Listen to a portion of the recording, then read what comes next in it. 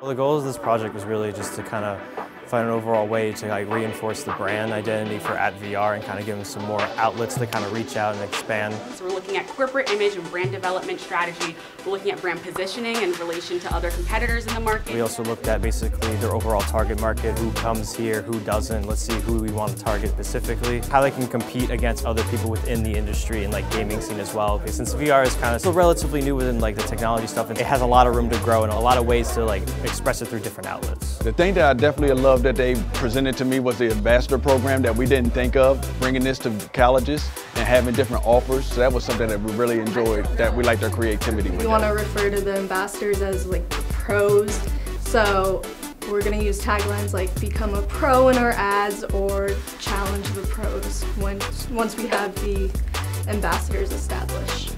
I think that this class, it really helped us take the content and sort of step away from being a student and more of a professional in the workplace to work together with people who have mixed personalities, mixed work methods, to put it all together for one collective project. I think that with this experience, we are creating different pieces of deliverable content that we'll be able to apply as business communication and marketing students to whatever position we enter into.